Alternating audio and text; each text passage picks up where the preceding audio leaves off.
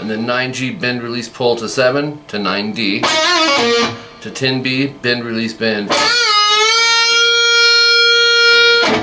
Then repeats. That's pretty much it. You'll see 256 in. You'll have a repeat of section 3 2 times, and then section 1 2 times. No double star. In place of that, you'll be going. That's how it'll end. That's coming off the whole.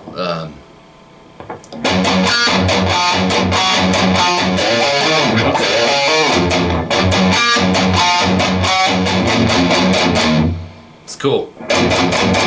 Song was very well thought out, man. I'm liking this. I'm liking this guitar player. It's one of those players that somehow I just kind of missed.